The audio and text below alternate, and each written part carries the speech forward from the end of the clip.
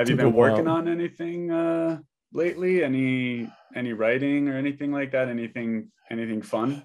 Hadn't been doing a lot of writing. My experiments that I'm doing are getting closer to being done, and Oh, I got that's exciting. and I got a second group, that started on them as well. Oh, fantastic. Yeah, I had a very generous donor that dropped some money into the pot, so I could immediately accelerate the work a little bit. So now we're moving forward at a much faster rate. Is So that a second like independent group working on yeah, your an own? independent group Cool. altogether. Cool. Um, like experiments aren't very credible until they're done by different people, different places. Right. Yeah. Yeah, So of you might as course. well get it going in parallel, Yeah. Get, Yeah. so yeah, I'm thinking I don't know, it was short term, shouldn't be too long. We're getting close. And the other folks won't take them long.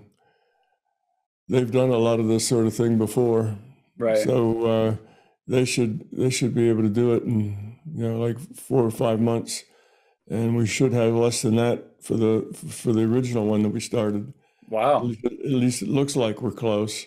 I mean, who knows? I Right. I Yeah. thought it was only going to take 4 or 5 months 2 years ago. Yeah. Yeah. So Isn't it's that how things go? yeah, it's to the experiment on paper and theoretically is very simple, but to actually do it in Yeah. hardware, to actually perform it is another thing altogether. Yeah. You're trying to measure, single photons, of course, going the speed of light over about 6 foot of laboratory space, and it takes some pretty precise alignments and precise equipment and Yeah. a lot of noise management. It's just a whole lot of things that are difficult when you're dealing with things that fast, that small, in a relatively small space. It Yeah. just makes it really hard to do. And if you're down at a photon level, well, that's really, it's really hard to get rid of the noise. Yeah, I can't imagine how complicated and Yeah, using all the various instruments and getting access to a yeah, lab to use them and all of that. It makes sense that it's taken a while. yeah. And of course, none of us on the first team had ever done it before, so it was one of these things. Well, let's get this equipment, and then it turns out, well, that really wasn't the best choice. We're going to have to Yeah. get something else because this one was in the right wavelength range, but it varies from week to week. It changes some. It's not stable enough, and of course, you don't know that until you try it, experiment with it, and find out things aren't working right, and why aren't Right. they working right, and yeah, it's just a long, Tweaking difficult and path to yeah, yeah to get that done. But I think we're getting pretty close now. that's exciting. That's exciting. Well, Yeah, thanks for making the time to have a chat with me today. I yeah, appreciate it. you're welcome. I've uh I've been it's interesting my journey with listening to your stuff and also just, various other things to do with the whole kind of gamut of, I guess what's going on in life and reality and the meaning of life and Hmm. all of these kinds of big ultimate questions. And it's it's confounding stuff, of course, especially for people who don't have like direct experience with, direct experience with stuff that says to them, oh, this is what's, going on for sure. And, Hmm. stuff like that. But something that, I mean, I've been reading a lot actually about some Eastern philosophy, Bhakti, and some traditions kind of within that realm of things, which have a lot of really interesting similarities to MBT, almost practically identical with like a few exceptions Hmm. that I find kind of interesting. I have a few things that I'd like to talk about, but we may as well just start there because that popped into my head first. Are you familiar with Bhakti and that? No, I'm not real familiar with that. I do know that the Buddha and I pretty much see eye to eye in the sense that Yeah, we both come to the same conclusions that this, what we call the physical reality, he said was an illusion. I say it's a virtual reality, but that's yeah, just about the same thing given the metaphors that were available at the time. Right. Yeah. So, That's so Bhakti is very similar, but the one key difference that they have compared to Buddhism, or I mean, it falls out of the Bhagavad Gita, basically. mhm, And it's essentially just devotional service. But the key difference is impersonal, basically an impersonal God as opposed to a personal God. mhm, And the thing that's interesting about that is that if you spoke to someone who is a practitioner of bhakti or a swami or someone, mhm, they would say that that the idea of an impersonal kind of all-encompassing, for lack of a better metaphor, energy or whatever you want to call it, some big energy source, that is still kind of short of what is ultimately like the goal of any individual being, which is to like relate personally to a god, or to in mhm, that case would be Krishna. um mhm, and what's interesting about that to me is the idea of the personality of some type of personality that exists in that thing that's outside of us, mhm, that's bigger than us, that we come from. um and so that kind of led me to thinking about the LCS. Obviously, these are all metaphors. That's something else I wanted to actually talk to you about. mhm. But these are all metaphors, of course, to some degree, I suppose. But it got me thinking about the LCS and what real kind of personality the LCS might have in terms of its Mhm. existence as a consciousness, because I have to assume that it's more like us than less like us as individuals in some sense. Okay. What are your thoughts on that? Yeah. Well, that's that's a good question. And my theory would have the LCS is kind of all of the above, in that it's not supernatural. It's just a natural system. It's consciousness. It is conscious. It's a consciousness system. As a consciousness system, it's about information. So it's an information system. Yeah. And it's not perfect. It's still evolving. It's not done yet. So it's just a natural system. So that would kind of fit you call Bhakti, but I am familiar with the Krishna group, but I didn't know that name Bhakti. Right. Yeah. Yeah. So anyway, so in that sense, it is just a natural system. Right. And yes, indeed, we are much like it because we are a piece of it. We're just a piece of that. If you know computer terminology, it's we would be the virtual machine inside the larger Sure. machine. Sure. Yeah. So it's that. So we have the same basic properties that the larger system has, but we have it at just a very smaller capacity. And so is there, because I think this gets me thinking about the metaphors that you use, which I think are really, really beneficial in terms of being able to conceptualize in a fresh new way Mm-hmm. which is obviously your goal, and I think you're very successful at it, being able to conceptualize what all of these kind of moving parts are, even though there are no moving parts, but these different ideas, these different concepts that we have to kind of think about as separate things, even though they're not separate. um, I find, and I think a lot of other people who listen to your work probably feel the same way. And I know that some people do, because I've heard it, and I've heard other various Q&As where people have, talked about the metaphors of the computer and the hard drive and this and that. Mm-hmm. And it's an interesting conundrum, because it makes the most sense to us because we know what these computers are, and it's a very definable metaphor. So Mm-hmm. we can look and say, oh yeah, I know what a server is, and I know how the server sends information over the internet and all this stuff. But at the same time, it's very, very cold. I think to a lot of people who are like, more artist types, or more emotional about the way they're thinking Mm-hmm. about the system that they're a part of. Right. And so that's something that I've had trouble thinking about, because we get caught up in any metaphor we get caught up in any metaphor that we're talking about. But I just think it's interesting that the computer metaphor is at once very easy to understand for some people, maybe it's not for others, but at the same time, it kind of produces this other offshoot, which is this kind of cold picture of, oh, we're all just data on a hard drive. Like that's, and I think at one point you actually used a metaphor about a refrigerator, which I thought was like kind of hilarious, that thinking about ourselves as like Freon running through a refrigerator over and over again. Yeah. But the personality, that's what I was wanting to talk about, really. Yeah, the larger conscious system is conscious. It's aware, as are we. So it may be a natural system, but that doesn't mean that it isn't also personal. So that's what I meant when I said MBT really does all of the above.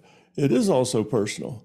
And it's personal in the sense that it is being driven by just one criteria, and that is lowering entropy. Okay, so it lowers its entropy. That means creates information, more value. Yeah, more novelty. Yeah, but novelty that does something. Novelty that, not just novelty for novelty's sake, but novelty that accomplishes something. So that's its drive, and we are one of its major strategies for doing that. Because if it's just one monolithic thing, it's very limited. Once you have multiple things with free will, then the possibilities go up. The amount of novelty that's possible goes up dramatically. So the fact that we are here also driven to lower our entropy, which of course you're familiar enough with my stuff to know that means becoming love, caring, compassion, all that sort of thing. That's our mission. And as we do that, it does that too, because we're part of it. So if we lower our entropy, its entropy is lowered because we are a piece of it. Now, it is motivated to help us succeed. So we talk about, the personal God. Well, I don't call the larger conscious system a God, because God, it's got baggage. In many people's minds is something, mystical and supernatural and perfect and infinite and all that sort of stuff, which this is not. Although it does have most of the attributes that people would, give God or a God. It has most of those attributes because it is motivated to help us succeed. Then it is important to have a good personal relationship, a good working relationship with the LCS. Because if you do, you'll get some help. You'll get some nudges, you'll get some synchronicity that, just kind of bumps the right information in front of you about the time you need it. These kinds of things will take place. Yeah, right. And just to help you out. Now, if you have a bad relationship with the larger conscious system, or even a neutral one, it doesn't bother to be of much help to you because it can't. You don't accept it. You'd reject it. You wouldn't pay attention to the lessons that it offers. So in that way, the MBT, larger consciousness system, is a thing of itself. It's I can't remember the words you used, but it is a non-supernatural system that is still in the process of evolving. Yeah, right, yeah. And also, though, it's something in which you can have a personal relationship, and that personal relationship does matter as far as your ability to function and learn and grow. Right. So that's it kind of hits all of those high points. Now, the thing about it being cold is it's cold because it's rational.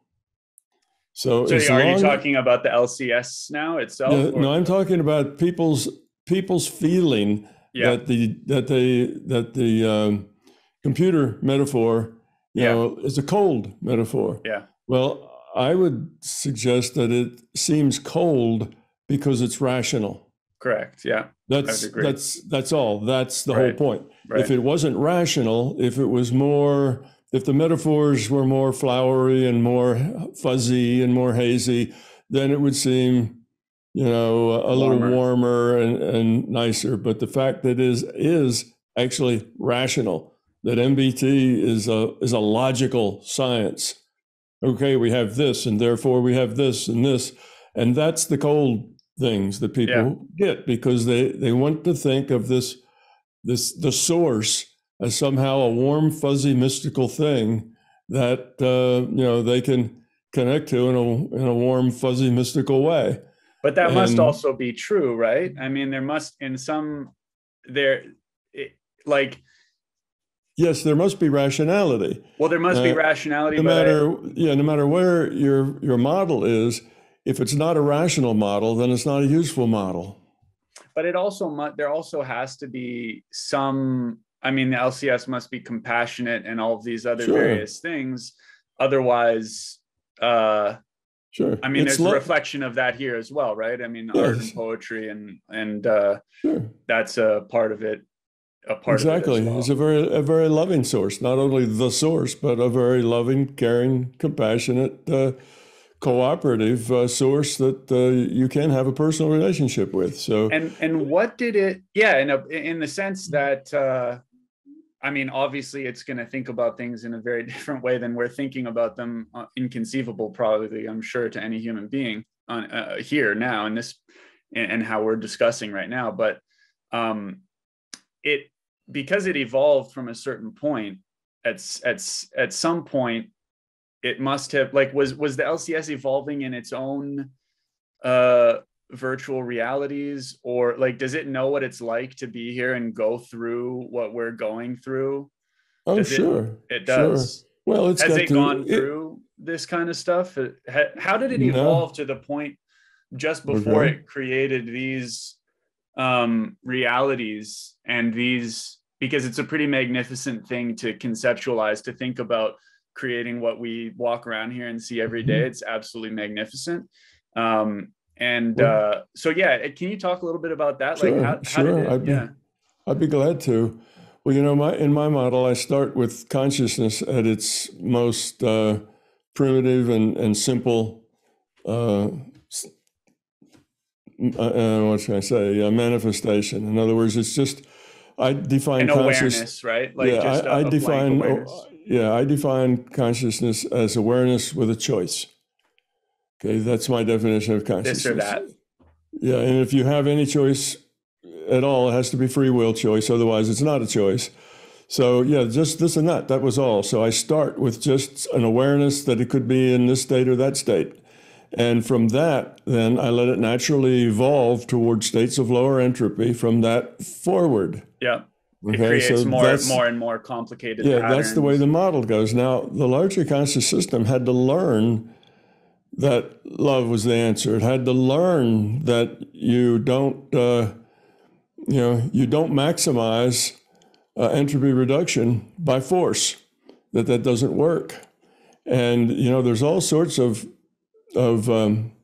literature and stories that's very, very old, the stuff that's come to us, I guess, a lot through religious organizations, both, indigenous peoples and their stories that have passed down, and even in the Christian and the Muslim and anyway, basically, we have an angry, jealous God, particularly Old Testament, at least in Christianity. That would be the Old Testament God, right? Listen, people, do what I say, or, there'll be, there will be problems. I'll turn you into pillars of salt, or I'll do something else, Yeah. So that was, I think, those stories represent a time when the LCS was learning about how to optimize a social system. Okay, it was the monolithic system, got about as far as it could go with that, developed individuated units of consciousness with free will, and I think it immediately said, all right, all you individuated units of free will, here's what we're going to do today. We're all going to practice patience and being nice and cooperating with each other, but these things had free will. And they said, no, we're doing whatever we want to do because we have free will. And then the system tried to get coercive. Now, listen, you need to do what I say. And I think that if you look at Old Testament, it's a totally different aspect of God in the Christian sense as it is in the New Testament. In the New Testament, it's all about love and caring and turning the other cheek and, compassion and that sort of thing. In the Old Testament, it's this vengeful, powerful God that, smites your enemy. Right. So you're saying that you're talking about favors. this from the LCS's Yeah, perspective. from the LCS's perspective, it wasn't just born a thing of love. It had to learn that just like we do. And basically, it learned it once it created us, the IUOCs. So once it had all these IUOCs, it went through the phase where it was in charge, and then it went through that didn't work. It was the bully, and then it was demanding, and eventually it learned that every time you try to use control, power, force to optimize, low entropy, you end up raising entropy. It just doesn't work. Forcing people to grow up doesn't work. They just push back. So at that point, it realized that that's not functional, Right. and it would evolve better, and could only evolve if it became a force of love. Let people evolve however they did, and just try to be helpful in the background, without violating their free will, because they have to make the change themselves. So that's right, because it has to be genuine. I mean, that makes sense. Right, exactly. That's something that you see in a lot of movies and stuff like that. It's that's a common. If you don't make the change yourself, you're really not making a change at all. Exactly. So the LCS had to learn just like we did. So and is that running in real teacher. Time? Yeah. Is that running in real time in the sense that from the beginning of our world at this point, however many billions of years, is that running in real time in terms of the LCS's learning, or? Well, yes. Let me get the timing straight here. First, you had the LCS. It evolves to be the monolithic thing. Then it creates IUOCs. Then it finds that the IUOCs are not evolving very well because it's just the big chat room. So there's really no meaningful choices there. So it's still all potential, and none of the potentials really being actualized because there's nothing to force the actualization, no context in which the actualization no VRs at that point can take place. So at that point, the only VR is communication protocols. Right. A VR is defined by rules. Yeah. If you have a setup and you can interact within that setup according to the rules, that's a VR. Yep. Okay, so communication protocols was the VR that we were all in then communicating. So then it decides to create a virtual reality with a tighter rule set so that it would be a better learning environment. It does that not by programming it, but by taking initial conditions and a rule set and trial and error, working out the right initial conditions and the right rule set over probably many thousands and thousands of trial and errors tries. And are those just calculations that it's running in its own virtual computer? It's calculation that it's running. Now, it is consciousness. It is an information system. So it can evolve and configure a part of itself just as a computer. That's just a piece of itself. So there's a subset, and that's a computer. And there's another subset, and that's a lot of them, and that's IUOCs. So it can take pieces of itself and do that again, like a virtual machine in a bigger machine. It's just it can do that sort of thing. So it evolved this virtual reality for us to interact in. All right, and so now we're out of the big chat room and we're in this virtual reality, and suddenly there are tons of very meaningful choices. Life and death choices pop up every day. It's a very difficult environment to be in. So are we the first iteration of that? Are we still running in the first iteration of the? We are. So what's this? So we are evolving. Homo sapiens just climbed out of the trees about 200,000 years ago. not all that long. Not that long You at know, all, really. no, Yeah. just 200,000 years ago that Homo sapiens were around. Before that, of course, there were, the chimpanzees, which we have like 98 or something percent of the same DNA. Right. Obviously, there's a very close relative there as far as our physical system goes and the way we work. But in any case, so about 200,000 years ago was Homo sapien. And at that point, the system had finally gotten to an avatar that was really good for making choices, moral choices, ethical choices, important choices that you could learn from. And so that was, I guess, the first really big success as far as generating avatars, because animals were generated as avatars, but they didn't have the capacity or the decision space that was that challenging.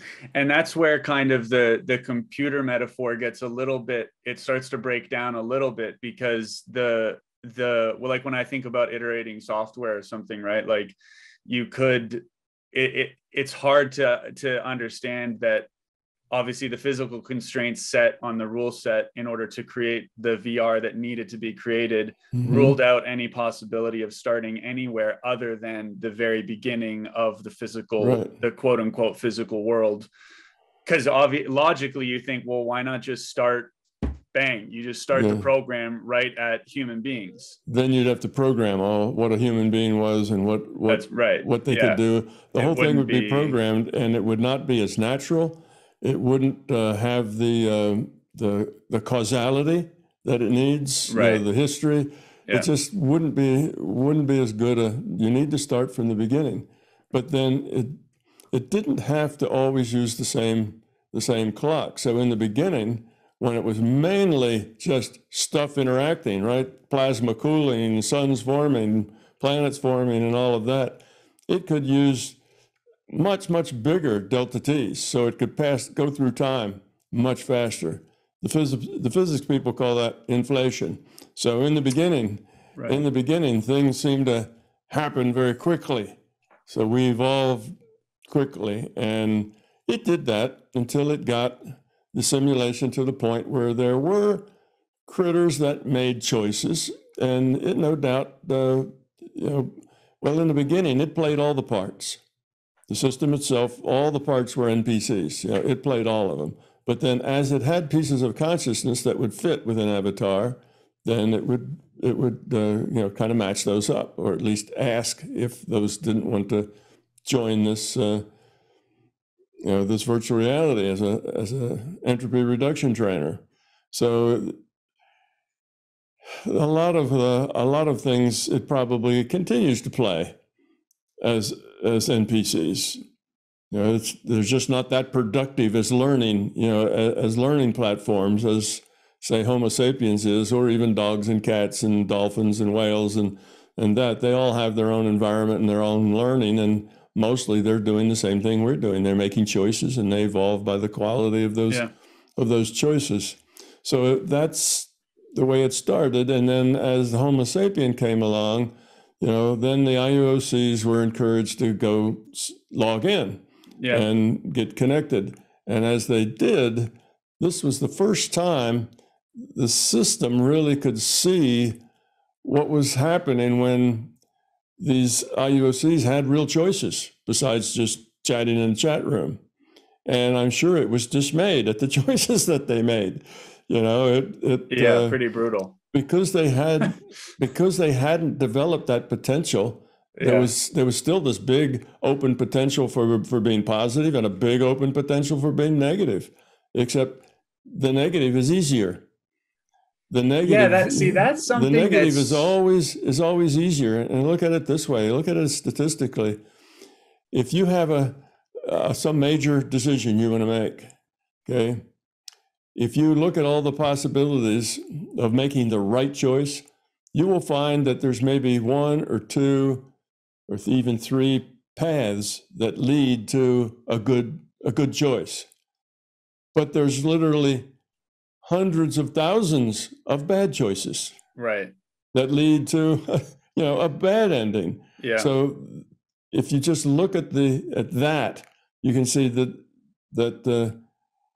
it's so much easier to make a poor choice. There's lots of ways you can do something poorly, and they don't take a whole lot of thinking. They don't take much effort. You don't have to be very grown up. It's just right in front of you. You're hungry. Somebody else has food. You just take it away from them. If you're bigger than they are, that's just simple. And that's, I mean, it's survival. Right here in the thing, it's here in the VR, it's so much different, obviously, than conceptualizing it outside of it, which is why I asked. Like, I can only imagine that. I mean, I suppose there are examples of the LCS coming here and making good choices itself. I can't imagine that it's not going to want to come in and play a character or two or three. Like, well, it would maybe as NPCs. Particularly in the beginning. But an NPC is still the LCS, right? Because it's making those decisions. So it's it's a non-player character, but it's really not, because it's the LCS doing, so that we're still gaining, the system is still gaining from those choices, right? Well, yeah, I guess you could say the system's gaining from those choices for a while anyway, until the system grows up. Right. So it's so we start playing and we don't do very well, because it's easier to make poor choices than it is to make really good choices, and you need to be grown up to make those good choices, and you have to start at the bottom. So then the LCS saw that a lot of those IUOCs were just consistently and continually making poor choices, and it was like, no. That's not what I had in mind. We were all supposed to evolve with this thing. So then I think is where you get your Old Testament stuff. It decided it was going to try to fix that. And it grew up and realized that you can't fix it with force. You can only fix it by giving, you can only give others an environment in which they can make better choices. You can't make those choices for them, or like you say, it's not real. They have to make it out of the core, not because they're acting or because you told them to do that. They need to do it on their own. Otherwise, it doesn't count toward, they're growing up. So then the system learned that love was the answer, and then it became a system of love. So the larger consciousness system is a very loving system, a very caring system. It's conscious, it's aware, and if you are making an effort to lower your entropy, it will work with you. And that's a lot of the things that the Bhakti group has gotten right. I mean, even technically, to do with the system, like the fact that it's basically compound, you don't lose, it's cumulative growth rather. So, you make 5.5% growth this time, you come back and you start at that level of growth, right. And those various things. But that kind of brings up another question as far as fear goes and that kind of stuff, because a lot of the fear, and my understanding of this in as far as your model goes, is that we have a certain level of love and a certain level of fear at our being level, which is our IUOC, I guess, right? Our actual full individuated unit of consciousness, as opposed to the free will awareness unit, which is partitioned from our partition. It's a smaller partition, right. Our partition. Right. But what I observe anyway in the world is that a lot of fear seems to be anyway, born from the physical world, from the VR. A lot of fear and pain is born from the experiences we have here. And if it's coming from our being level, from outside of here, it's really hard to understand where is this fear really coming from in its originality. Like, is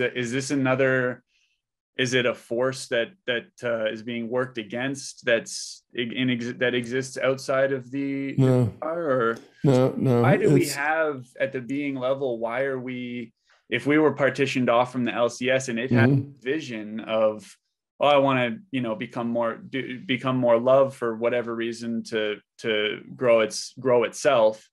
Why would we have any fear to begin with? Well, because the larger conscious system hadn't grown up that much when it created the IUOCs. It was the IUOCs that taught it that love was the answer. So it wasn't all that loving when it created the IUOCs. It just created those because it knew that that would create more novelty, more possibilities for it to evolve into, and it would be positive for its evolution. So it was fearful as what it was. It had a lot of fear. No, well, it just had potential. So you just start out and you just have potential and you make choices. It wasn't real fearful in the sense that it also didn't have a lot of ethical choices, a lot of what do we say, choices with consequences. I mean, it had consequences, some, but they were kind of long-term and more like a scientist doing science has consequences. You know, it had those kind of consequences, but the day-to-day choices were pretty benign for both the system and the IUOCs. It's just a big chat room. Yeah. All right. So now it makes all these IUOCs, and now things get out of hand because it says, all right, everybody, let's do this. And the IUOCs say, no, thank you. We're doing something else. And so we're actually at risk of producing more. It's a risky decision then to do that, because sure that we could evolve, we could also just degrade endlessly into a complete disaster heap of fear and loathing. Yeah, that's a possibility. But you know, like most places where they let virtual realities evolve on their own, and there's multiple, you know, computer science centers around the globe that do that. They make up rule sets and initial conditions, and they let them evolve. And they often tweak them. If it gets real close to something they want, but it's not quite right, they'll go in and make an adjustment, you know, and not always an adjustment at the rule set and initial conditions level. They may make some kind of little rule that they stick in there to prevent problems. So it's probably so that the system has meddled a little bit with the system to make it turn out the way it wants, because I know, you know, when you work with software, you do that. It's just, you know, you tend to fiddle with it and twiddle with it until you get it the way you want it. So yes, it started this idea that we will make a virtual reality that will create consequential choices. But at that point, it wasn't that grown up itself. It wasn't really fearful, but it wasn't really loving. It really wasn't anything. It was just consciousness. It had lots of potential, but nothing had driven it to one way or the other. So it was just sort of, you know, neutral. And then these IUOCs were like that too. They were kind of neutral. And then he makes this environment where there are really life-changing, life-threatening choices to be made. And they found out that, or the system found out that, they tended to make the bad choices first, because that's natural, because there's thousands of bad choices for every good choice. And you can't make good choices until you've grown up some, until you've developed some of that potential. So, you know, the fear just comes from the fact that we have free will. That's the basic, you know, that's the basic thing that lets us develop the fear, is that we have potential to make good or bad choices because we have free will. And when we make bad choices, that's toward higher entropy, that's toward fear. You know, we abuse other people, we create fear.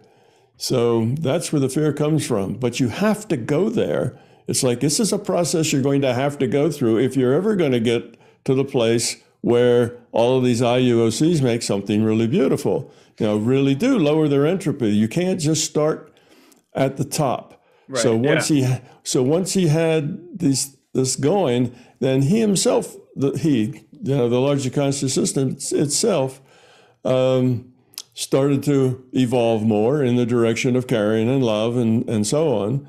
And why? Right, it's love because of basically it's more productive in the sense that, I mean, that's the metaphor of entropy, and that right. more random equals basically less structure, and less right. structure is obviously bad because you're not going to have anything around. Right, it can't do much. Yeah. So you want to do more, so you want to build more structure, and the best way to do that is by making loving, caring decisions, basically.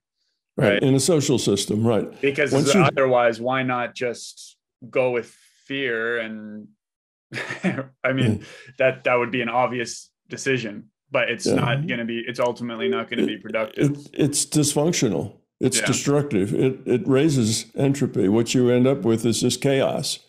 So it doesn't build. It doesn't grow someplace. It doesn't evolve. It just de-evolves into something less, and then something less than that, and it just kind of goes that way. But there's So other VRs too, right? I mean, sorry to cut you off, but yeah, there's other. I'm going to try and get through as many of my ideas as possible before we're done here. sure.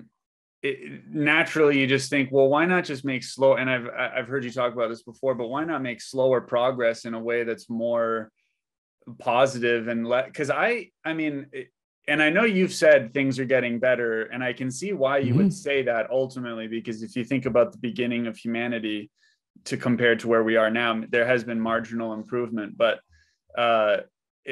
why not make smaller improvements over longer periods of time with less like carnage, basically less destruction here? Because isn't there a worry about producing like a snowball effect of we're going to actually start creating more we're going to create more entropy basically because of the system itself? No.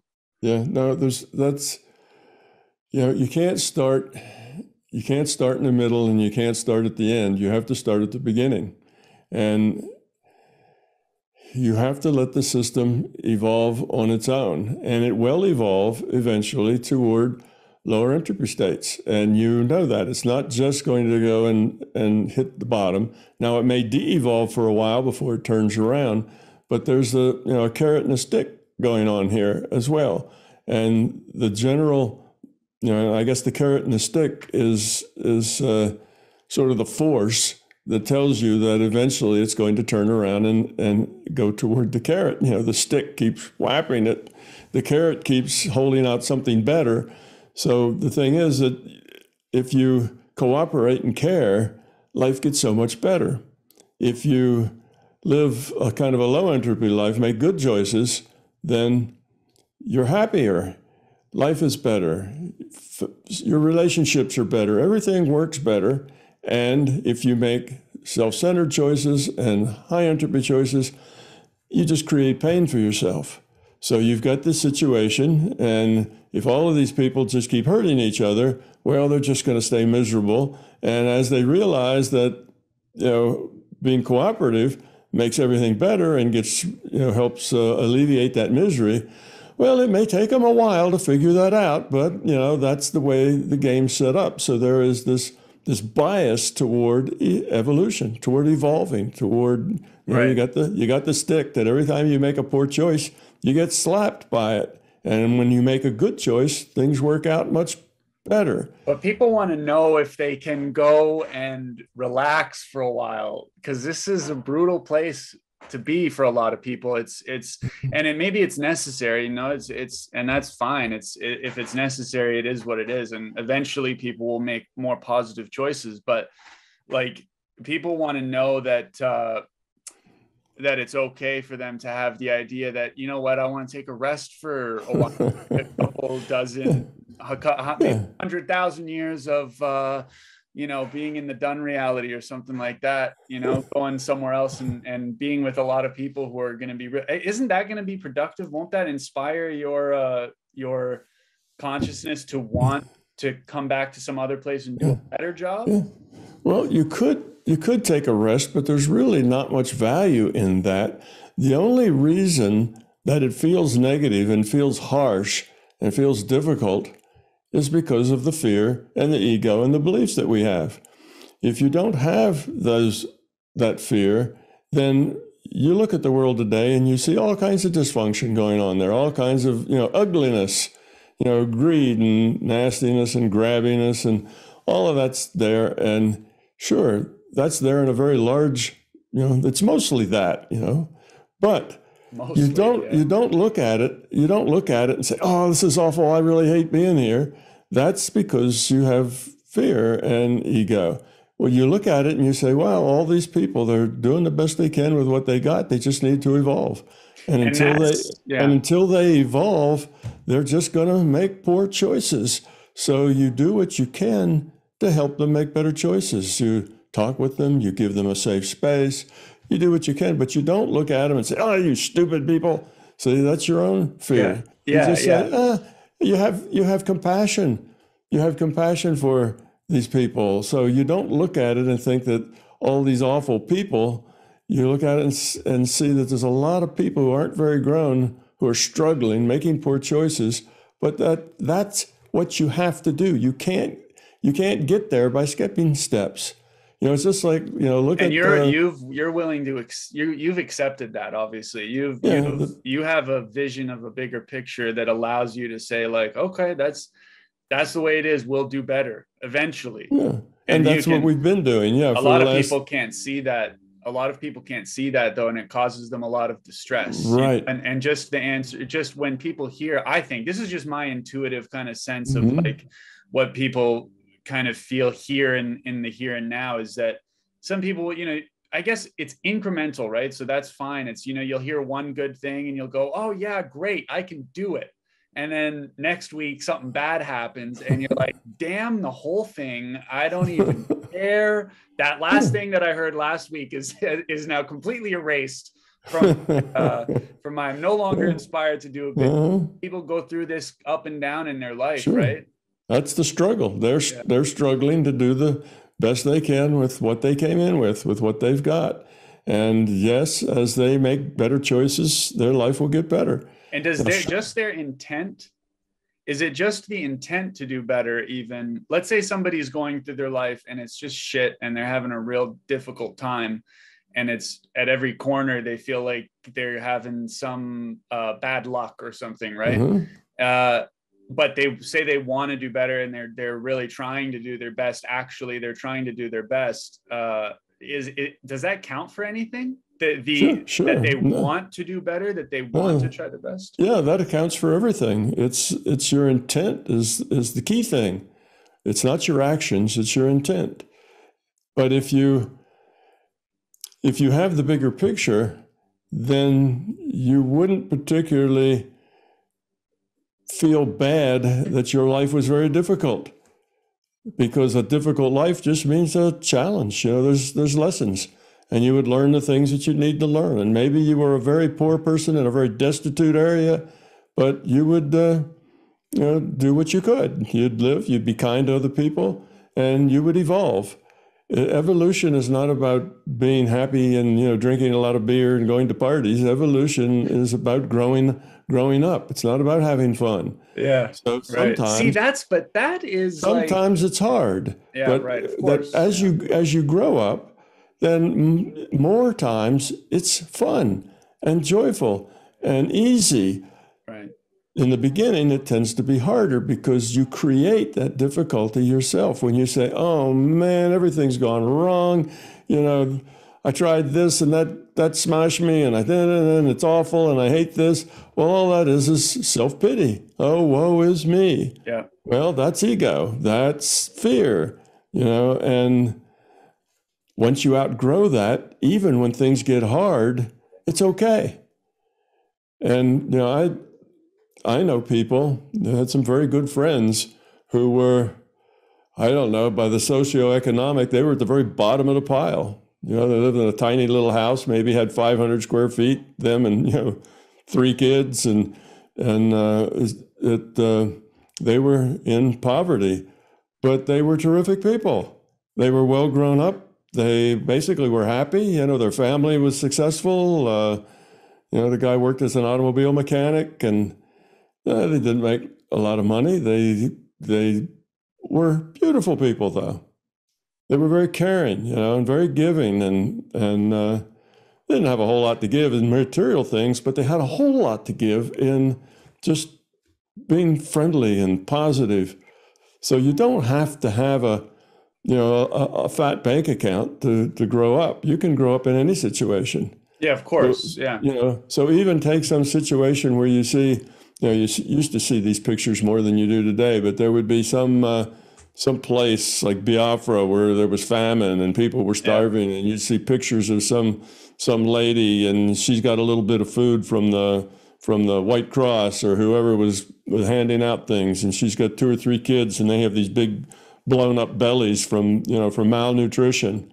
But you see that their kids they're playing with each other, they're running around, they're all a family. She divides up her food, for the children, and there's love in that family. There's connection. There's opportunity to give and to care and to have fun. So now we look at them and say, "Wow, poor people. That's terrible. They're in the bottom of the pit." Yeah. But they may be growing, where some guy with $1 billion who just wants more and more and more and doesn't mind running over people to get it, well, that person's de-evolving.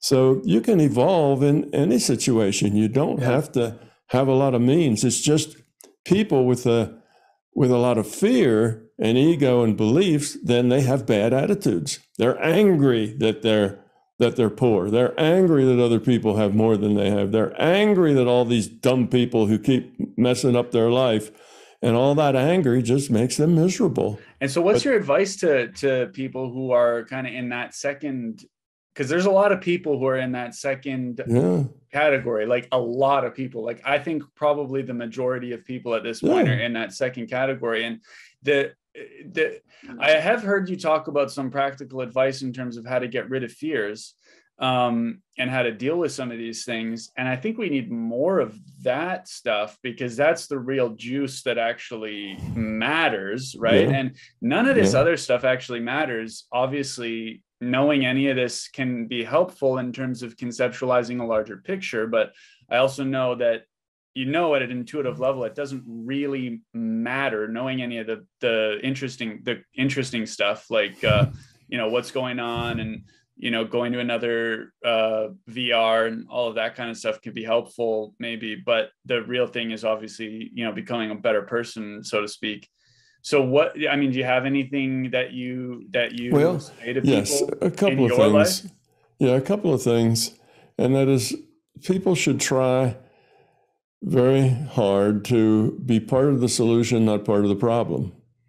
And that should be a goal of them. Now, most people are in some ways part of the problem, and in other ways part of the solution. Everybody's not just either pure love or evil. There's a mixture. Most people have some love going on in their attitudes and their feelings, and they also have some nasty stuff going, some anger and some self-pity and the rest of that going on too. So most people are a mixture. Well, in as much as you're positive, in as much as your feelings, let's talk about feelings, are positive. Okay, now positive feelings are feelings of happiness and joy and satisfaction and that sort of thing. Negative feelings are things like anger, stress, even what is it? Stress. Stress is negative. We create that stress. If we didn't have the fear and ego, that stress would disappear. So even the stress you have is a negative. But people who are feeling like they're not being appreciated, they're not getting what they're due, that they are being that there's others that are keeping them down, that sort of thing. So they blame things on other people. Everything would be fine if it just weren't for these people that messing everything up. Well, that's all part of the problem. That's not part of the solution. That's part of the problem. A lot of those people, I think, also feel defeated by their own psychology. They feel defeated by their own outlook on things, and it's an internal battle, actually. Sure, maybe there's some stuff with other people who are holding them down, but I think there's a lot of people who actually just feel defeated by themselves. They want to be a better person, but maybe they are successful sometimes, but they feel defeated by themselves a lot of the time. I think. Yes, that's one of the things that is endemic in our culture, is that people feel insecure. People feel inadequate. People feel like they're not all that they should be. And all of that's negative, all that's negative feelings. So basically, if you try to be part of the solution, which means try always to be positive. So if somebody says, "Oh, you really messed that up, didn't you?" instead of being defensive and getting angry, you try to deal with that positively. Well, why do you think so? Where do you see the problem? And try to learn and deal with things in a positive way. So if you make an effort to do that, that's one thing. And of course, you won't all the time. You'll get angry and you'll get upset and so on. But just realize that every time your feeling is a negative feeling, you're part of the problem. You see, the nasty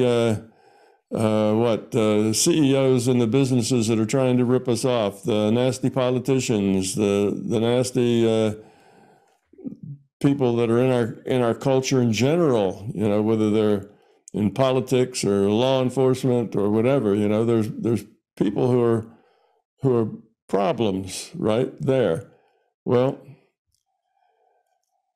if you get rid of that, if you take that nasty dictator and get rid of him and replace him with some nice person, all right, you've just fixed a symptom.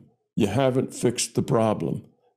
That nasty dictator is just a symptom of the low quality of consciousness, you see. So changing, making that corporation, give away some of its money. Well, okay, it's civilizing for us. It's kinder to deal with people who are made to play nice, but it's just fixing it's not fixing the problem. And it won't last. That dictator who was a nice guy, well, he may last for a while, but somebody's going to shoot him and take over because they want power. It just won't last. As long as you have dysfunctional people, you're going to have this mess that we live in. Well, it's because of us. That's why it's like that. It's a reflection of us. It's a reflection. So once you see that the biggest thing you can do to save the world is to save yourself, is to grow up. That's your biggest contribution you can make to the world. And if we all did that, then those evil dictators wouldn't be there. They just go away. And those CEOs that are just trying to get richer and richer would think more about being kinder and what could they give back. I've got plenty. Now, how can I give some back? So we have to change ourselves. And until we do, our world is going to be the mess that we find it in. So it's us. So instead of blaming them, we have to say it's us. And we can't change anybody else. You can't force change. All you can do is give people an environment where they can change themselves. That's going to be a slow process. So you need your vision needs to be long-term. It's not like, we're going to fix all this. Next administration that comes in, the next dictator is going to fix all this stuff. It won't happen until we get so attached to we're so attached to the physical things that we have going on here that it makes that difficult, obviously. But another question actually that I had was these things, right, that we're doing here, these situations, these conundrums and the problems that we have to solve and our anger and all of that stuff. It's a bit of a mystery how that relates to the actual evolution of the system, because of course there is nothing, there's no space, there's no stuff. I mean, it's just consciousness. It's just right? Consciousness. Well, that's de-evolving. But how do those? So it's just our decisions, our choices. How are these? It's. I think it's difficult for a lot of people to conceptualize because it's not a computer. It's really not any of that stuff. Those are just mechanisms that help us think about what's going on. Right. But I think a lot of people mistakenly actually say, "Oh yeah, it's a VR." It's like, no, it's not. That's just a way to think about the system. It's like a VR. Well, it's a very good metaphor because it helps us figure out how it's working. But it's not a VR in the sense of how we think about it, obviously, right? Like it's because there's no headset, there's none of that. It's nothing like that. But my question is, how do these mundane choices here in this virtual reality, how are they helping the system evolve? I think that's something that I haven't been able to even have an idea about. Consciousness evolves by lowering entropy. Every choice you make will either lower entropy a little, raise it a little, or not change it at all. So is it that the choices we make here are directly correlated to our consciousness? Yes. In a real sense, in a sense Yes, that, absolutely. Every choice we make, if we make a choice and it's a love-based choice, then not only will our life be better, but our entropy goes down. The whole system's entropy goes down. It's good. The system is evolving. It's growing. And if we make poor choices that are high entropy choices, then the system de-evolves. So, and we de-evolve. So there's us, our personal consciousness, our individuated unit of consciousness, and we, by making better choices, love-based choices, that evolves. And as it evolves, of course, it finds a lot more joy in life, a lot more happiness. It tends to be part of the solution almost all the time rather than part of the problem almost all the time.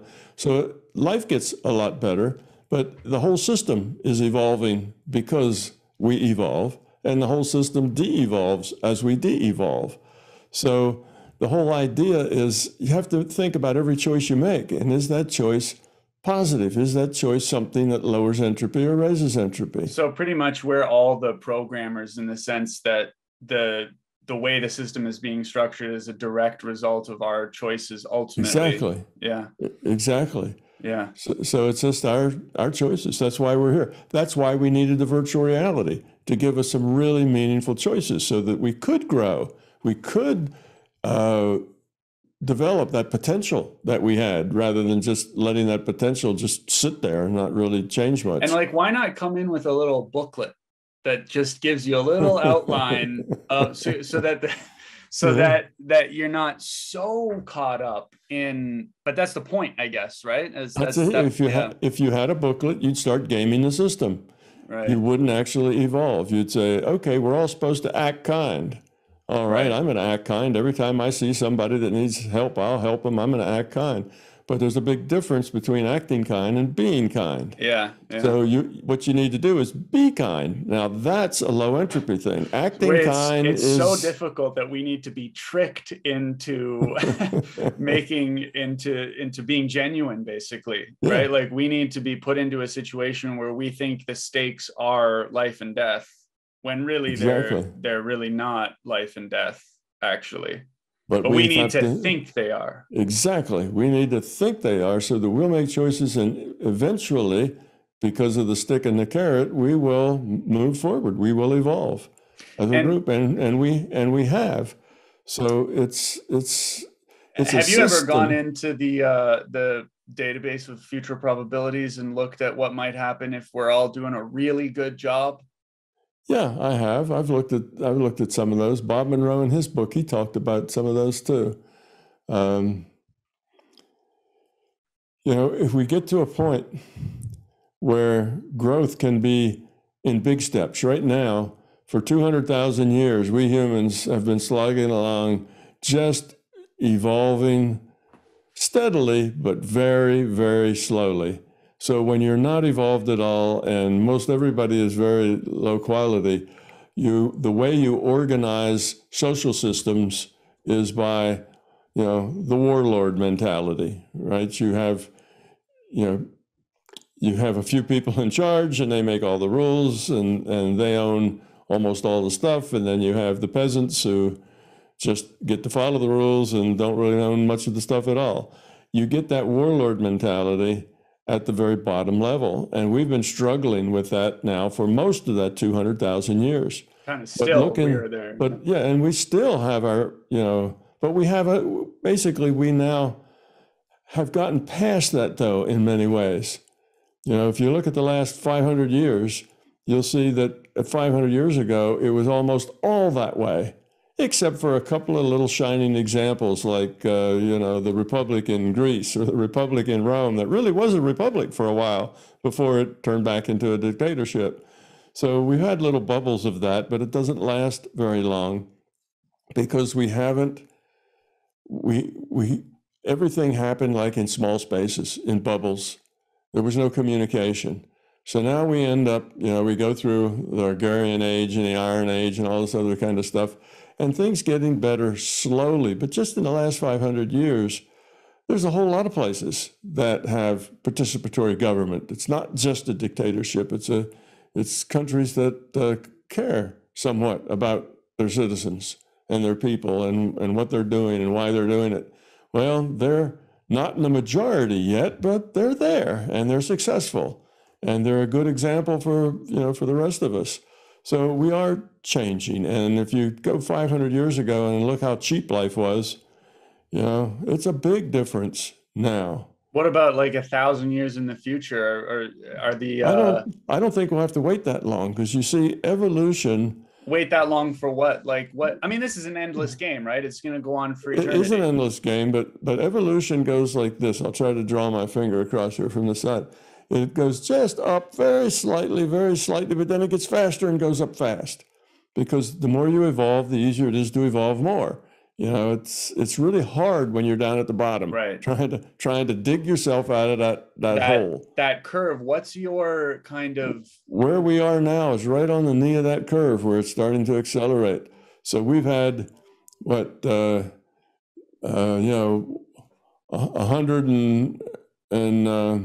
it's 200,000, so 190,000 of that, has all been just warlord mentality. The last 500 years, we've outgrown a lot of that. We're getting better.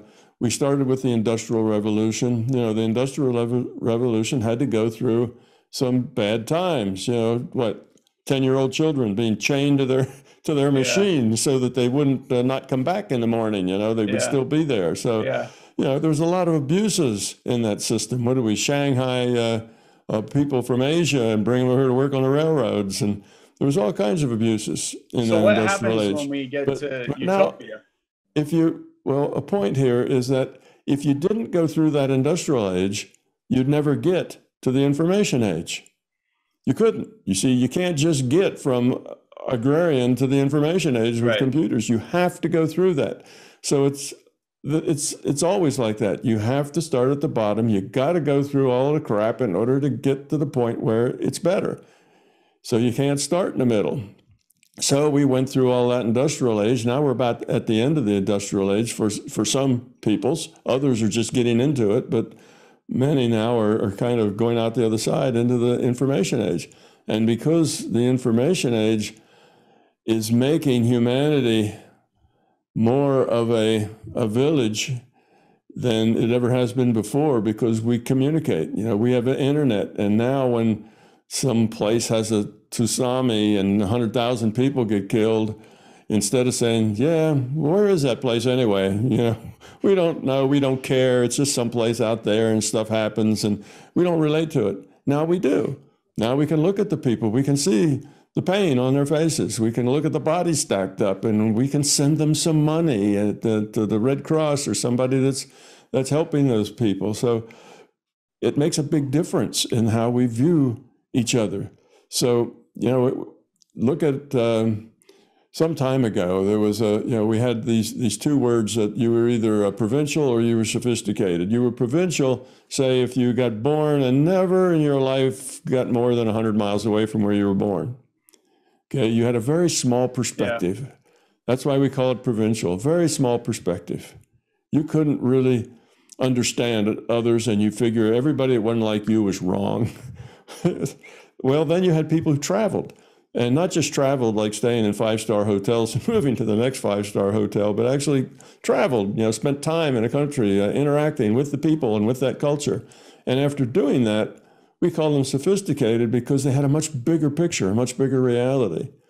Well, the internet's doing that to us. We don't have to get out of our chair. And we're traveling. We're all over the place, seeing all sorts of things in different cultures, different places, and it's all available.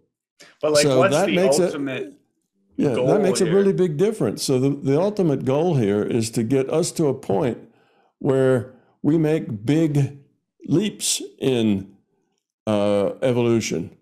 Good choices become the thing to do. People understand their misery is mostly self-created. They get that. They see the bigger picture.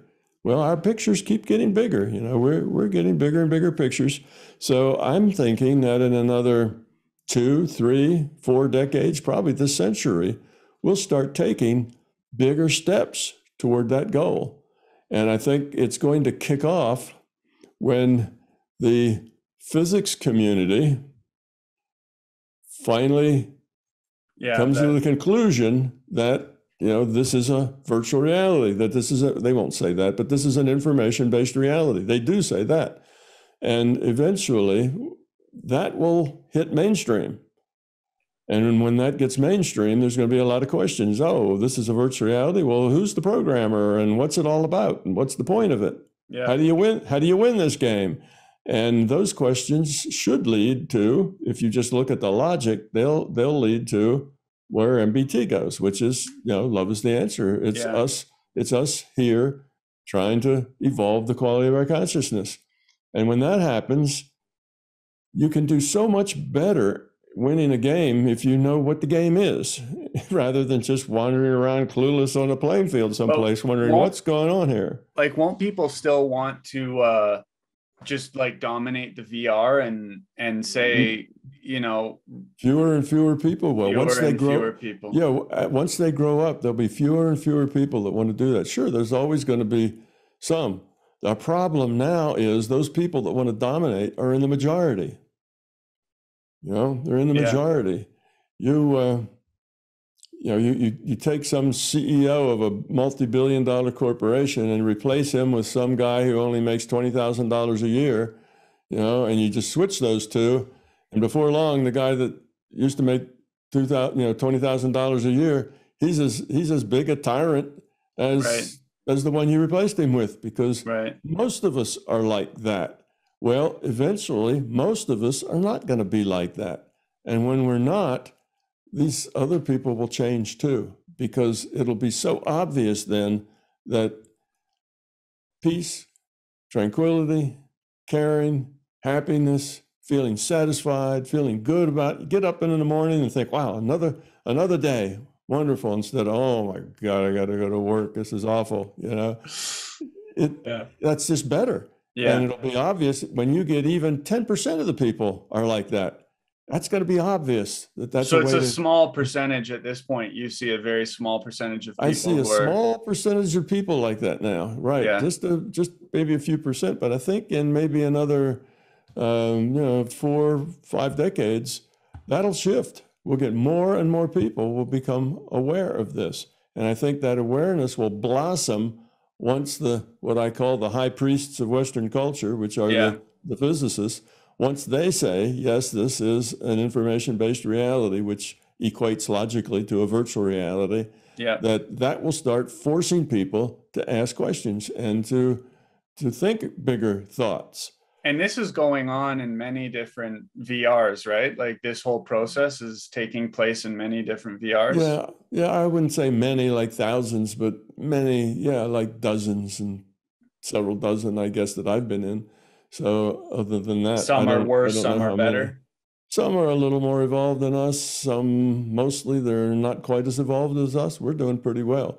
We're right at that sweet spot now, that knee of the curve where, it's like the industry. Where's the done reality in all of this?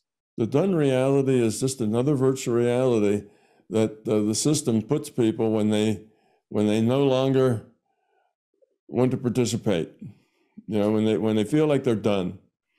I'm already evolved. I have low entropy. I'm perfect already. I don't need any more of this stuff. Let me out of here. Was that a kind of a nice place to be for a while though, or? No, well, it's polite.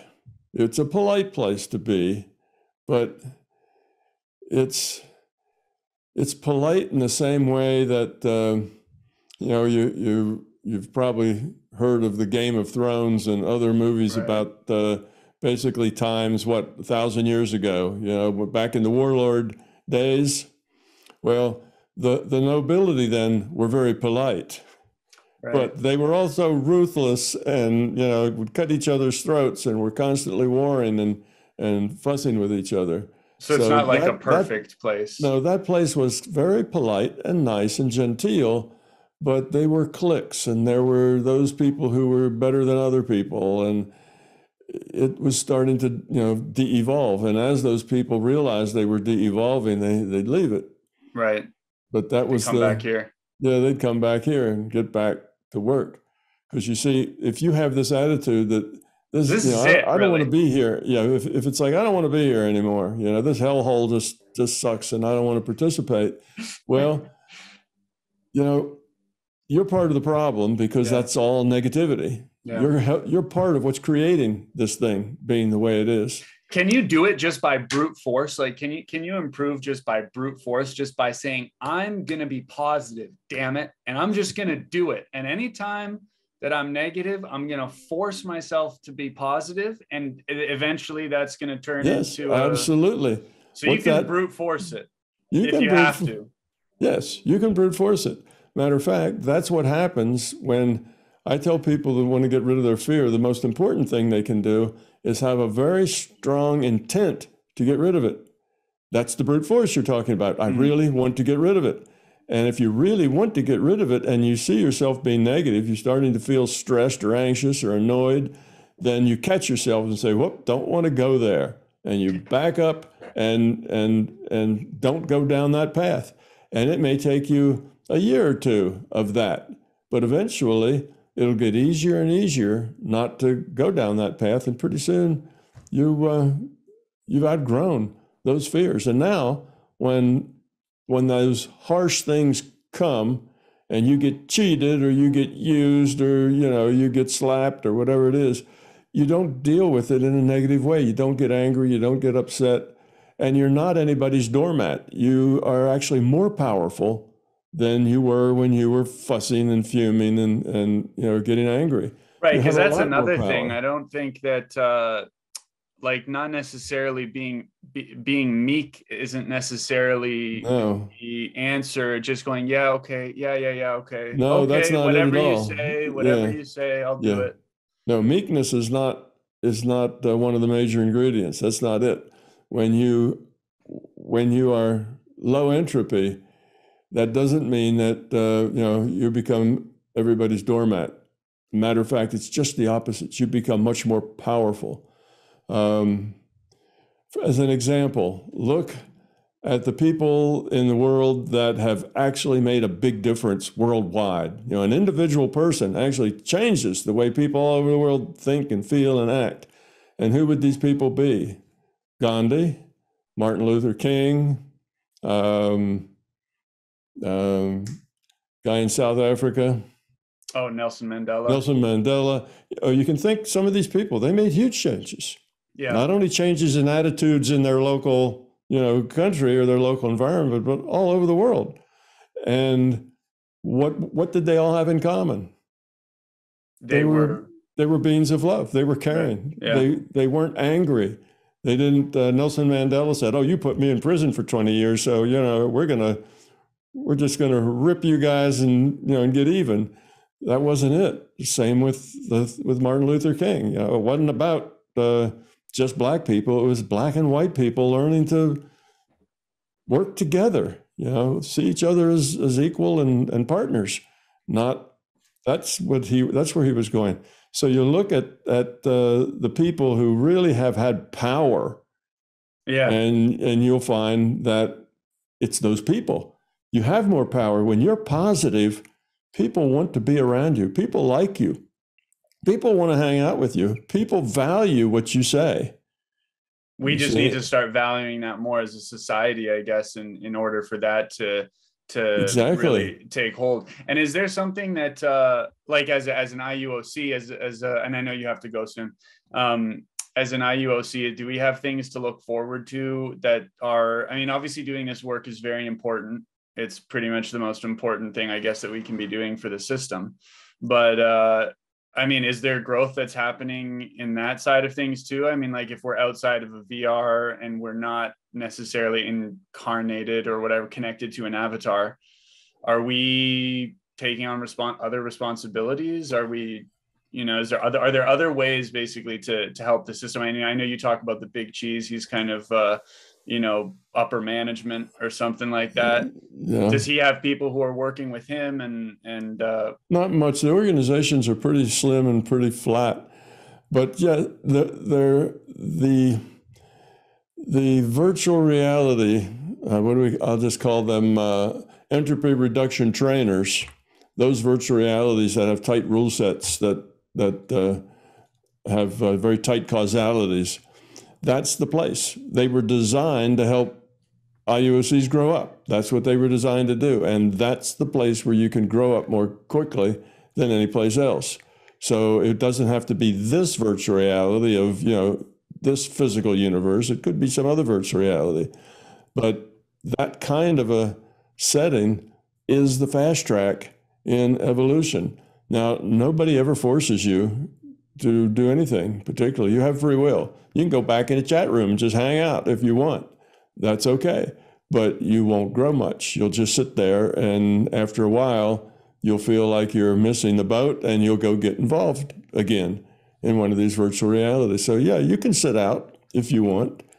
You can just take a breather if that suits you. But for most of the entities that I've seen do that, that doesn't last very long. Pretty soon they get bored with sitting out. Yeah. It just isn't interesting. They don't learn, they're not growing, and it gets really dull and boring very quickly. So I can imagine they get back in the mix, even though it's tough here, but it's tough because we make it tough.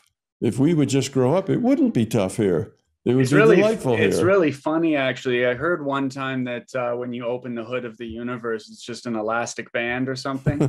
I can't remember where I heard that, but I get the sense more and more that because I've been interested in using some of these other techniques myself for really, actually now I kind of view them more as potential tools for helping myself grow up here. But it just all seems so insanely simple to the point that it's just like, we're already here, we're already doing it. There's not much more. We're already kind of in the most interesting thing that there is. But we're always looking at other things, thinking it's going to be this jewel or something. Right. Grass always looks greener on the other side of the fence, right? Yeah. Sure. That's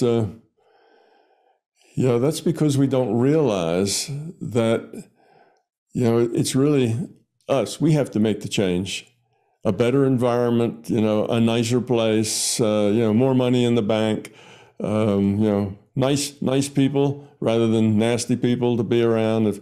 If we just could make those changes, if we could just fix things in our environment to be the way we wanted, well, we'd be happy and everything would be great. But that's just not true. And when we actually succeed at that and end up wealthy or end up whatever, we find out we're just as miserable as we were because that's not the point. It's not that wealthy people are happy people. That's not like that. You can be happy and be wealthy. They're not incompatible, but wealth doesn't buy happiness. Happiness is a byproduct of lowering your entropy, of making good choices. Kind of by the same token, I know you said at one point you were figuring things out by being in an Eastern place and then being in a Western place, but being a monk somewhere and removing yourself from everything isn't necessarily going to do so much. You might feel good and peaceful and stuff, but in actuality, you really might actually not be. Yeah, you may think that you're a lot more grown than you are because you don't have this constant challenges going on to see whether you're really grown. When you when you go to meditate and sit in a cave and you don't interact with anyone, well, it's easy to act like you're grown up. But when you get around a lot of people and somebody steps on your foot or throws cold water in your face or something, then that acting suddenly you get upset, you get angry, and so on, and that says it's just not very grown up at all. It's easy to act grown up in a cloistered place where you're never challenged. But when you're never challenged, it's like being in a chat room. Well, okay, there's nothing negative ever going on. It's always kind of nice and polite, pretty much, but there's nothing really positive going on either, is the problem. So you end up having to get out and mix it up in one of these virtual realities that is a rough place. But you can be happy here. It's not like anybody who here is miserable. That's not it at all. There's lots of happy people live here. But these are people who are not self-centered. And these are people who care and are compassionate. And like I say, those people are the powerful people. It's the people who lie, cheat, and steal that are the weak people. So you growing up really puts you in a much better space and a much more powerful space to be in. People are really And right where they need to be, I guess. Oh, really? everybody's basically right where they are, right where I shouldn't say where they need to be, but Interesting. that's Yeah. probably a good way to say it. You come in here with a certain quality of consciousness, I think whatever that's you, actually an interesting way yeah, to put it, though, because right where you are is different from where you need to be, and where you are is right, okay. yeah, where you are is okay. You can't help that. We don't look at children and call them dysfunctional adults. You don't look at your 6-year-old and say, "Wow, what a dysfunctional adult." We say, well, they're children. They are what they are. Okay, children are very Yeah. self-centered. That's just natural for children. They're going to grow up. They'll grow out of it. So you have to say the same with everybody else that's out here in the world. They just Yeah. are where they are because that's what they've been able to manage for what they came in with. And maybe if they learn and make some good choices here, next time they'll start off at a little higher level and so on, and they'll work themselves up. If they make terrible choices, then they'll come back and they'll be at a little lower level, and now they're going to have to dig out of the hole that they just dug for themselves. Tom, just want to say thanks so much for talking to me. I don't really, it's just a joy to talk to you. And I also wanted to say thanks for everything you've done. There's a lot of value in it. There's so much value in it. It's unbelievable, actually, how much value you've provided, I think, to a lot of people. I also have enjoyed quite a bit Tom's Park. Oh, And have you gotten that? I have. Have you found that useful? I have found it useful, even in the sense that I've struggled with it a bit conceptually. Just as you say, inquiring egos want to know. I have a lot of curiosity, and but there's been some times where I've had a glimpse into kind of how you say things are, and I've just kind of had to accept, what it is. And the times where I've been able to do that have been very fun and very interesting. And I find that being there is a really easy way for me to deal with negativity that I have, because I become aware of it there. And it's, for whatever reason, in that imaginative space, it's a lot easier for me to let go of the negativity that I become aware of when I'm there. Mm-hmm. And so I have benefited from it quite a bit. And I just think it's a really interesting, cool, very, very unique thing that you've done. And it's awesome. I just think it's so cool that you did that and came up with it and put it out there for people. And actually the wallpaper on my computer is the map that Justin made. Justin did, yeah. Yeah. Yeah, well, I created that because I wanted a better way, an easier way for some of the students I've had that I've been trying to teach them how to develop their intuitive side and get into the paranormal world, because that's just opens up more choices. It's another place to grow. And they've struggled and struggled and struggled with it. And their intellect keeps them from succeeding. That intellect keeps getting in the way. So I wanted a way that didn't have a stark transition between here and there.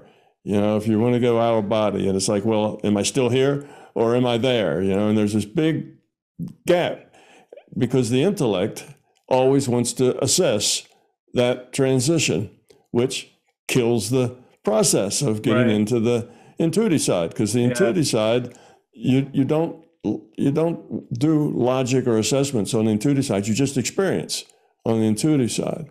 It's a beyond logic place. So in any case, I wanted something that got rid of that transition, because that's where everybody got stuck. They want to talk to their dead Uncle Fred.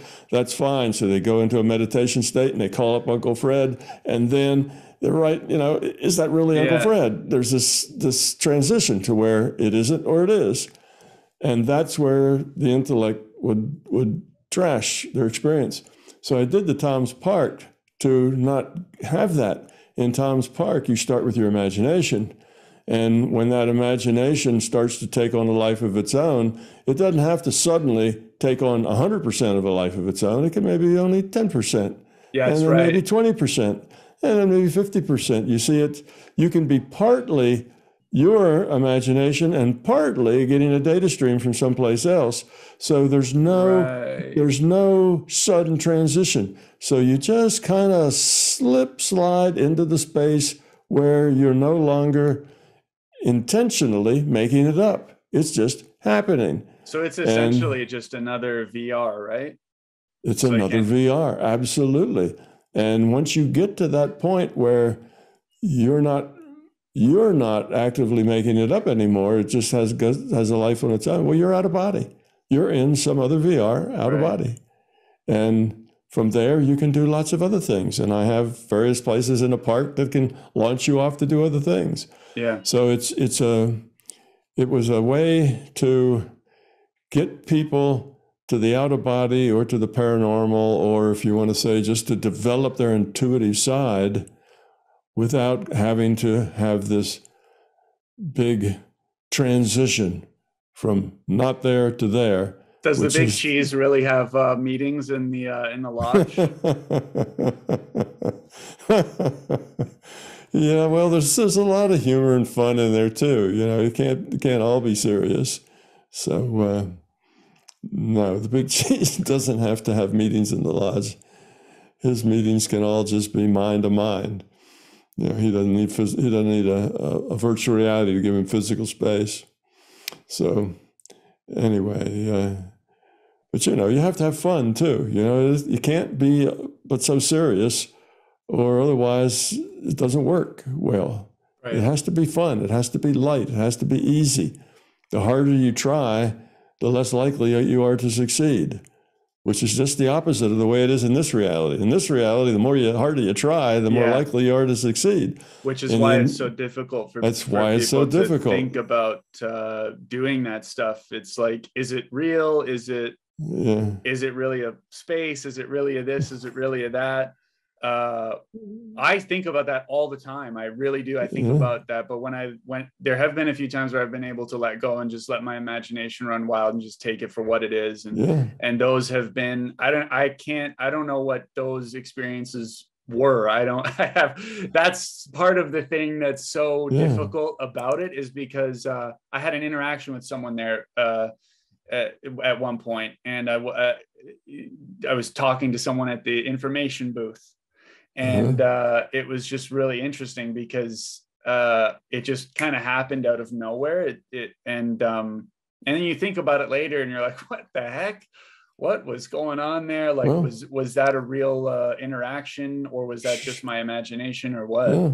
It was a real interaction. If you got past the point where you were actively making it up, that's a real interaction. You're in a virtual reality, and that virtual reality has, you know, a lake and a lodge. It's got all kinds of things in it, and horses that talk, and it's a virtual reality with rules. Yeah. And your interaction and the choices you make and the way you express yourself in that reality will help you evolve just as much as it does in this reality. Yeah. Any virtual reality you're in, and you make a choice, that's a choice toward evolving or de-evolving, depending on the quality of that choice. The humor is fantastic. I got to say, I think you're a really funny guy. Just in general, I really think that your comedy is pretty funny, and the humor in it is just awesome. And even in the park itself, the humor there is very light and airy place. And it's funny. I'm glad that humor is like a part of what's going on, because it's just a fantastic thing. Whatever humor is, it's a wonderful mechanism. Well, it has to be light, because if you're trying, that's your intellect. Your intellect wants to solve the problem. Your intellect wants to say, well, here's the recipe for getting from here to there. Yeah. So I'll do 1, 2, 3, step 4, and then I'm there. But you never get there, because your intellect can't go into that intuitive space. Your intellect has to stay behind. Yeah. That space you just experience. Yeah. It's just an experience space. And the experience is just as real and just as significant as it is in this virtual reality. It's is there a mechanism? Real. Actually, just curious now, is there a mechanism that, because a lot of times I'll fall asleep after a while, but it'll even be like, I'll just fall asleep after 25 minutes and I could be in the park doing a bunch of stuff or wherever, and I'll just fall asleep. But sometimes it's longer than others before that point kind of comes. But I was just curious, is there a mechanism that, like, I guess it's just our stamina or something, right? In that kind of exercise? Well, you have to stay busy. You have to stay focused on what you're doing. You have to be doing something. When you decide that, oh, well, let me just sit on this bench and watch, the birds fly by, or let me just disengage and just be here for a while, that's when you tend to fall asleep. As long as you're doing something, interacting, connecting, involved, then you tend to not fall asleep. But when you let go of it all, then typically you fall asleep. Yeah. It's just great. My favorite part about it is that it's easy to get rid of negative thoughts when you're there. It's very, very easy. It's in that space for whatever reason. That is very cool. Very, very cool. Well, it's a very safe space, and it's a very positive space.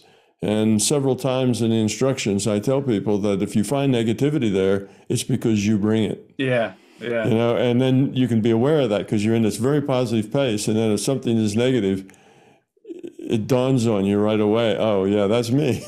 I brought that negativity in there. I need to let that go. Yeah. So that's why it makes it easy, because it is a positive space. Yeah. It's just awesome. It's as real. You wonder, well, what was that? I still don't know what that was. Well, it's just as real as it is here. It's just different. It's just you interacting in a different reality frame. And it's just as real, just as important, just as significant as anything you do here. Yeah.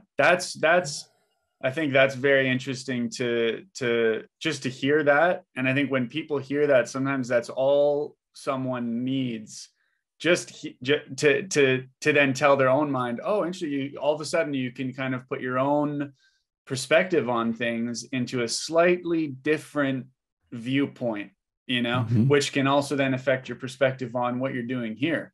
Absolutely. At times. And I guess that gets easier and easier over time, because at the beginning you might say, in an easy situation here, it's a bit easier to shift your perspective. As the situations get more difficult, it's harder and harder to shift your perspective. But anyway, I could go on and talk to you for the rest of the day probably and just take up all of your time, but I'm not going to do that. Hello, Tom. How are you doing?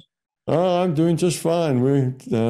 Mitch and I are just wrapping up a I don't know whether it's an interview. I think it's more of just a conversation. Yeah. A 10-on-10. Yeah. Yeah, we're just finishing up. Wanted you to come in and say hi.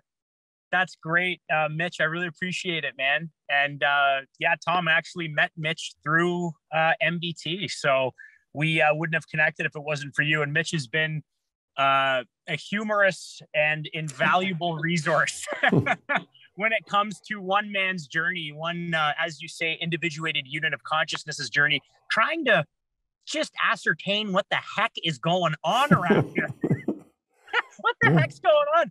So yeah, Mitch and I have had, I'm sure, I can't wait to watch what you guys have chatted about. I think you'll like the conversation, Matt. We had a good chat, very good chat.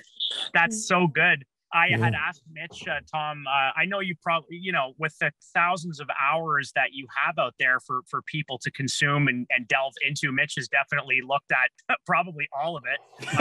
But I've looked at quite a bit, and I found you through one of my friends, Peter Yurt. He's a fellow artist and performer. He has a band called Hell Bros, which is really cool, but we're both in film and television.